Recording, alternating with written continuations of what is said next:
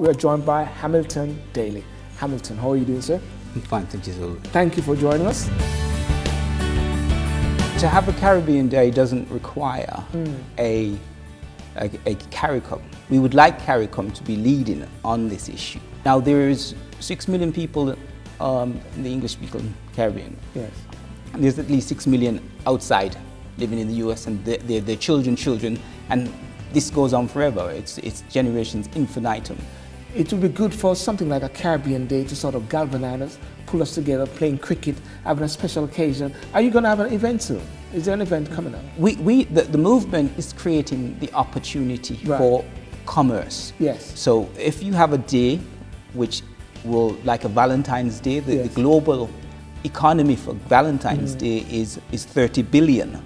The global economy for Christmas Day is 400 billion. Wow. Global economy for Black Friday is 51 billion. That only started in 2009. Yeah. So if we had a Caribbean Day which attracted commerce and economics to the Caribbean, it would open opportunities to engage in commerce, and it creates opportunities. So.